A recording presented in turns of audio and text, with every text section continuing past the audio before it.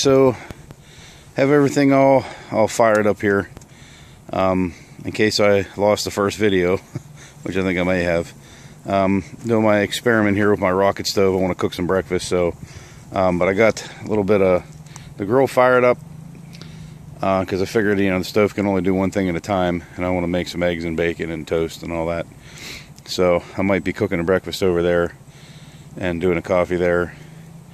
Just depends, we'll see. But now I got the rocket stove all fired up, and I don't know how you can see this, but yeah, it seems like it's doing pretty good in there. So we'll see. I'm looking forward to it.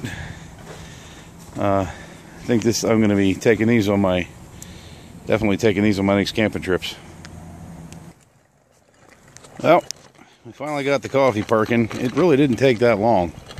I unfortunately didn't time it, but if I had to guess, I'd say it'd have been around, I don't know, 5 minutes. And see what's going on here. Yeah, not too bad.